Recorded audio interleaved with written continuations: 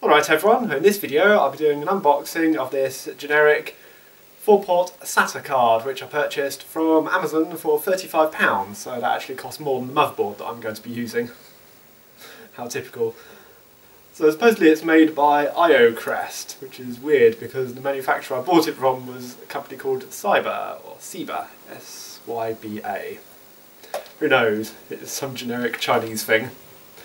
Whatever, the chipset is the same, which is the Marvell 9230, and it can provide RAID support for RAID 0, RAID 1 or RAID 10.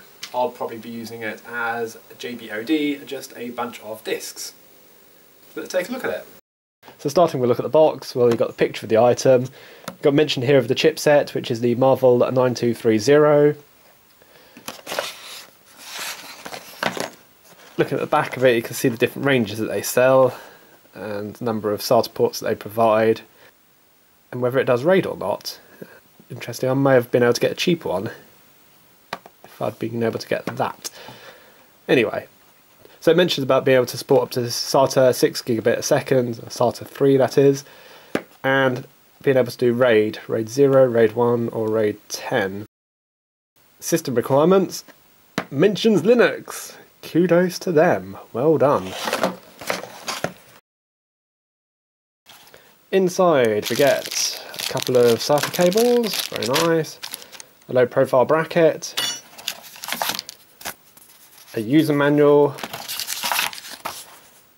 warranty information, and here a small CD probably containing the drivers,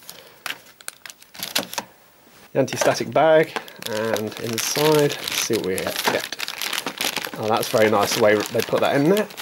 Come on, get out.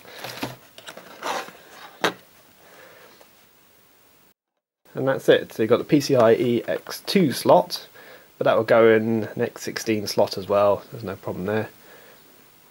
Small heatsink on the Marvell chipset there, and the ports are on the side. So 2 SATA ports there, and another 2 SATA ports there. So at least you can be able to run a card right next to it and not be cramped on space. Here's a picture of the card inside my NAS. And I have to say it works absolutely fine with Ubuntu Server version 14.04. Well, thanks for watching, I'll see you all later.